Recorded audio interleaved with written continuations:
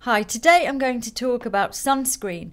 Now, we all know that the sun is aging, but we wouldn't want to not have any sun at all. If we were all walking around head to toe in protective suits, then we would all be deficient in vitamin D, and that wouldn't be good either. But we do want to protect our skin because, along with smoking and alcohol, we all know now that it is a very aging thing to do for your skin. There are so many studies available online which you can look at the research which proves that the sun is particularly aging to the skin. You can find research where they've taken twins, so people with similar genetic makeup and DNA, where maybe one twin has grown up in a sunny climate and the other one hasn't. And when you compare the images when they get older, I mean, it's remarkable. Likewise, there's another study which I always think is really interesting of a man that drove a lorry for 40 years and he was only exposed to sunlight through the side window, through the glass, and sometimes obviously with the glass down. And the images of him when he was in his 60s, one side of his face looks 40 years older than the other side. So you've got this real photo aging happening on one side. So yes, it's not rocket science. We all know that it's the case. So what's the solution? Well, we need to use sunscreen. And we need to be screening from both UVA and UVB rays. So just to recap, UVB, if you think of B as burning, are the shorter rays, and they're the ones that you can see the effect from the radiation. You see the redness on the skin. So they're the burning rays, the ones that make you pink. And then there's the UVA, which is a sneakier one because it's deeper. You don't see immediate results, but the rays go much deeper into the skin. And if you think of the base level of your skin a little bit like a mattress, so you've got elastin fibers and then collagen molecules, and these longer UVA rays are breaking those down. This happens over a long period of time, so you don't notice immediately. So if you're young and think, oh, I'm in the sun, it kind of catches up with you later. So they sort of leave you a bit like a saggy mattress as they break down, and these are what form the wrinkles. Likewise, UVA will give you pigmentation. Again, that takes a while to come out, photoaging, and also cancer and melanoma. So we need to be protecting from UVA and UVB. Broad spectrum is best. Now, I did make a video about sunscreens. I think it was one of the first videos I made when I started my website. So it's almost 6 years ago. And I took it down because people asked me why I took it down. It was so outdated in terms of ingredients. At that time, lots of the ingredients that were being used sort of globally, and I had lots of different creams that I liked. But in the past 6 years, there's been such a huge disparity between the USA and the rest of the world that video was really outdated, and hence I'm making a new one. So we're at a really strange point, in fact, where there are only 16 FDA-approved sunscreen ingredients, of which only 8 are currently used. The rest are too outdated and outmoded. And of those 8, only 2 are UVA protectors, whereas in the EU and the rest of the world, there are 27 approved ingredients. And a lot of these are really the latest, up-to-date, great sunscreen ingredients. Things like, I'll talk about in a bit, triazones and triazines. I'm going to write all these down and put them on my blog as well. So there's a real disparity going on, which is kind of strange, and I think it's very frustrating. And certainly all of the USA dermatologists and people who work for brands say that they're feeling quite frustrated about it, and there has been a lot of lobbying the government. Part of the problem is that the FDA considers sunscreen to be an over-the-counter drug, whereas in the EU, for example, it's considered skincare with benefits, so it's a cosmetic ingredient, which obviously makes a huge difference, because if you think to get drugs past the FDA costs millions, in investment, in data, in research.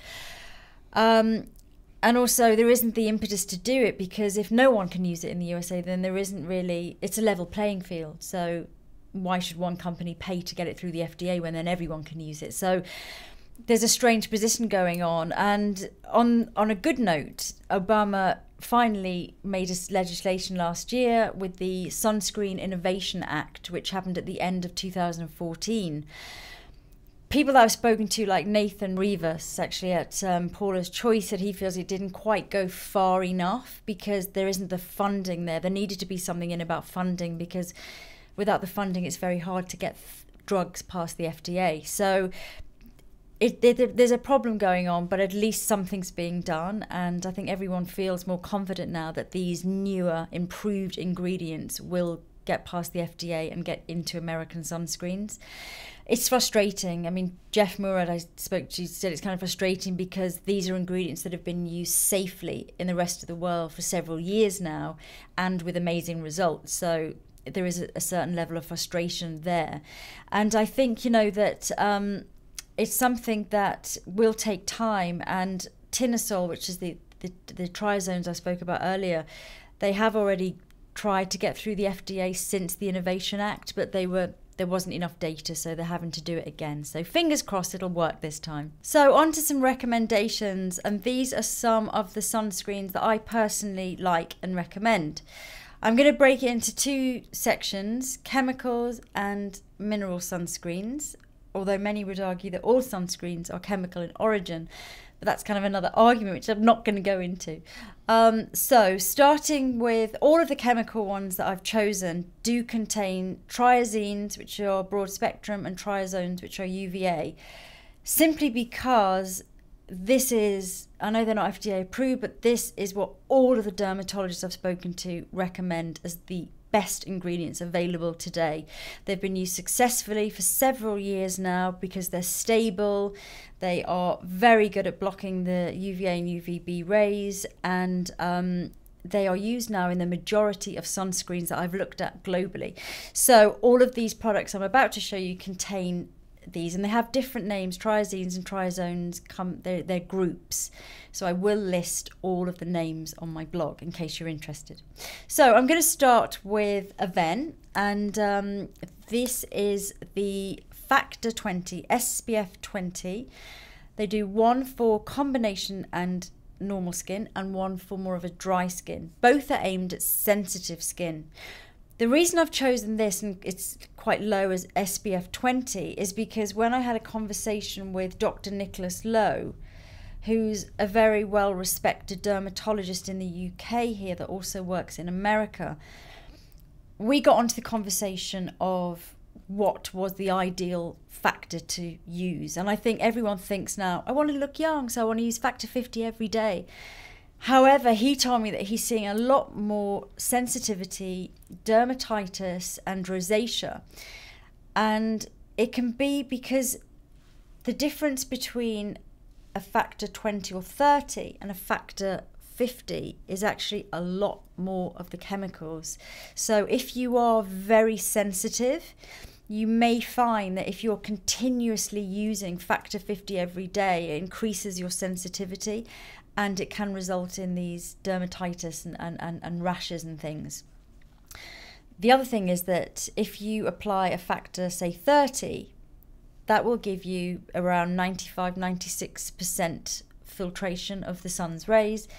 Whereas if you use a 50, you'll maybe only get an extra 2%, maybe even 1%. So it's weighing up this extra 2% of coverage for all these extra chemicals. So this is just an argument, and something which also Nathan at Paula's Choice agreed with, that there is this kind of, if you are sensitive, maybe you don't need to use factor 50 every day, just apply a factor 20 or 30, but apply it really well and make sure you reapply it, and that will give you a good coverage but without increasing your sensitivity. So I'm just kind of giving you all the up-to-date information that I have.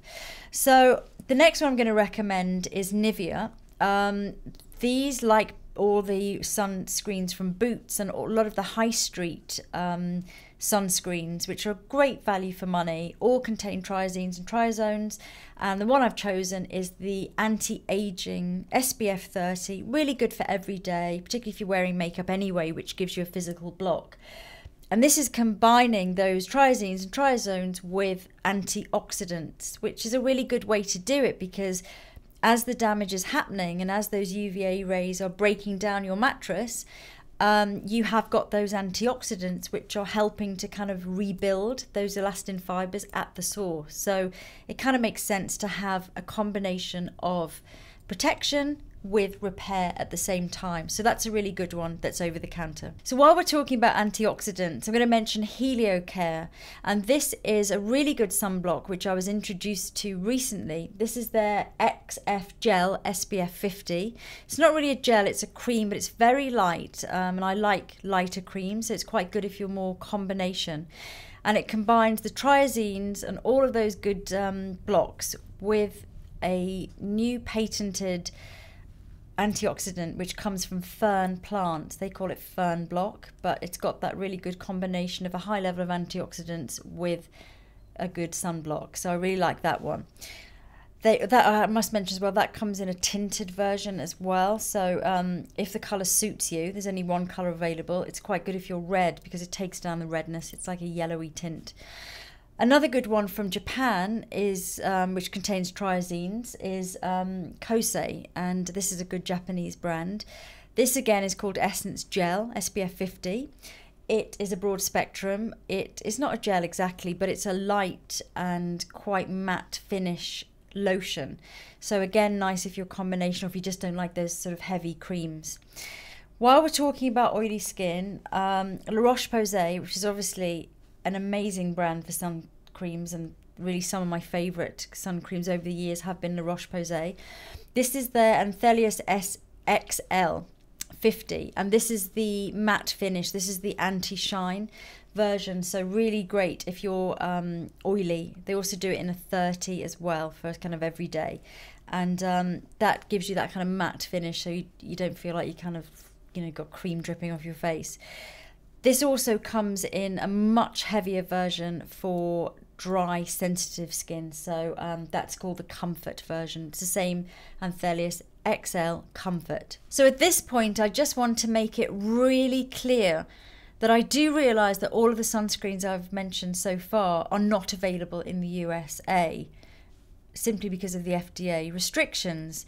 However, that does not mean that the sunscreens that you can buy in the US are not effective. They have a long proven track record in being effective at blocking the sun's rays, broad spectrum, and preventing cancer. So please don't panic. It's just that they're not the most up-to-date ingredients. And this is where the disparity is happening, and also where the frustration is happening amongst the dermatologists and the dermatological society and the government. So, but they still work, so don't panic. So on to a couple of American sunblocks that I would like to recommend. The first one is by La Roche-Posay, and this is Anthelios SX. They have different ingredients, obviously, than the rest of the world, but this particular product has a something called Mexeril SX, which is a patented sunblock. It's owned by L'Oreal, which has been used in Europe since 1991, and it finally got past the FDA in 2006. But it was only approved for this one product. It's only SPF 15, so it's more of a kind of everyday block, maybe not in the height of summer, but something that you would use underneath your makeup. But Mexeril is a really good sunblock, so it's a really good product. Another one that I really like is Paula's Choice. I've chosen the skin balancing one simply because I'm more of a combination skin person, so I like this matte finish. But they make sunscreens for different skin types. And this is a really good one which contains avobenzone and all of the other approved chemicals combined with antioxidants, so really helping you with the anti-aging, and containing all of the best of the approved FDA sunscreens. And I think this brand in general really take care and do very good products. Another one is Aven. Now again, different from the Aven that we have in the rest of the world, but again this has avobenzone and all of the approved ingredients, and this one is good for sensitive skin. It's also quite light, so even if you've got dry skin but you don't want a heavy cream, this is a really nice light moisturizer. So finally, on to mineral sunscreens. Now these are the sunscreens I recommend that really focus just on the mineral ingredients. So by that I mean zinc oxide and titanium dioxide. How these differ from the chemical sunscreens that I've already spoken about, although actually a lot of those chemical sunscreens also have elements of minerals in them as well, is that the chemical ones mainly work by absorbing the sun's rays, and these minerals work by reflecting the sun's rays, which is why when you use this type of sunscreen, if you have your photograph taken with flash, you'll often have a really white face. That is the zinc oxide and the titanium dioxide flashing that back. So that's why you get that real kind of ghostly look. So the first one I'm going to recommend is Institute Estoderme, and this is No Sun.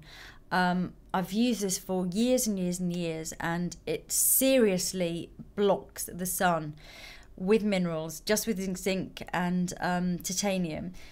It does look a bit white on the skin. I've used that on models. Literally, we've been out in the desert and you've put it on their faces, or you've given it to people you're working with, and at the end of the day, no one has any redness or any kind of suntan at all. So it really is for those hypersensitive, kind of fair skin, maybe freckly, people that just don't tan and maybe burn a lot. And yeah, and I've used it for years and I still really like it. It's quite greasy-ish. So you do get kind of a slightly white glow to your face, but it is effective, and that's what's most important. Another really good mineral block is the SkinCeutical Sheer Mineral UV Defense. This doesn't leave a white cast on the skin, simply because it's micronized technology, so the particles are much smaller, so the zinc and titanium. This is kind of a trend. There's also a nanotechnology trend whereby lots of sunblocks, mineral sunblocks you can buy now, use nanotechnology. So the particles are so small that they almost look quite sheer on the skin, and you don't get that white sort of glaze to the skin. Nanotechnology gets a mixed response. Some people love it. Other people say that it can be dangerous because the particles are so small, they can get into the bloodstream. And there are, again, lots of conflicting research, really, and depending on who you talk to. One thing I will say is that a lot of the nanoparticles are suspended in silicones, the silicon-coated zinc or titanium. So actually, although you're getting no white glaze and you're getting that sort of nano look, they're not big enough to get into the bloodstream. So there is that kind of loophole, which makes it okay, I guess. But micronized is a bit bigger, so it hasn't got the same controversy around it.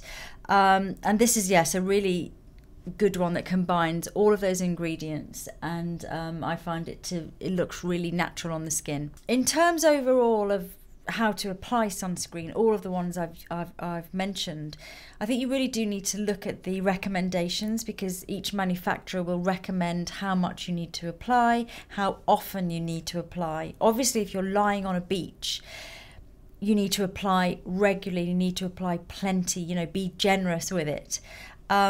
If it's in the winter maybe, and you're just putting it on in the morning and then maybe putting makeup on, obviously you can get away with not reapplying as much.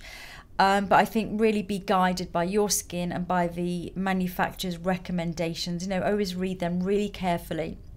As a kind of ballpoint, I'd say go for about 2 square centimeters of product for your face. So like a teaspoon is a good guideline. Make sure it's really well absorbed, so rub in properly. If you are working, obviously you don't want to be taking your makeup off in the middle of the day and reapplying sunscreen and putting a whole face of makeup back on. But if you're kind of just going in and out of an office, then a really good thing to try is a powder sunscreen. You can use these just to top up. So in the morning you can apply your sunscreen properly, then you put your makeup on and go to work, and then maybe at lunchtime, if you're going out for lunch or you're leaving work for whatever reason, something like the Peter Thomas Roth, and this is an instant mineral powder, these are all minerals, are really good. There's also a blue version of this which has salicylic acid in, which is good for oily skin. So not only are you kind of getting that mattification, you're kind of really touching up your makeup, you're also sort of touching up your SPF protection. Another good mineral sunblock, which is also very portable, is this one by Bare Minerals. So it's the same kind of great handy pack that you can keep in your handbag. This one's factor 30, and again, just really good if you've already got a full face of makeup on. You can just do touch-ups with it. This for some reason is only available in the UK, this one, so I'm not sure why that is. But another thing you can do is obviously just use mineral powder, which this is the Bare Minerals one. It's SPF 15. Lots of different brands do mineral powders, and likewise you could just, you know, go all over your skin. It just tops you up really throughout the day and helps to keep you your makeup looking fresh, so it kind of has that really nice dual function. So that's kind of it. I mean, I've tried to cover a lot. Obviously I haven't gone into great detail about everything. If you want to know more, there's lots of information on the internet. You can find out about different ingredients and FDA ruling and all of that stuff if you're interested. But I think in general, I think the bottom line is, you know, the sun is aging, it can be dangerous, and it's an accumulative thing. So a little bit every day will add up, and you mightn't care about it when you're in your 20s, but when you get to 40 and you really start to see that sun damage coming through, then you might regret it. So it's as simple as applying a teaspoon of sunblock a day, whatever you use, a 15 or a 50 or a 30 or a 20, whatever, depending on where you live. Applying that and just touching up and just being aware. It's really about being aware. So I'd love to hear from you about your favorite sunblocks, what you think about them. I'm always interested in learning about new ones and new ingredients, so please let me know in the comments, and I hope that was helpful, and I'll see you soon.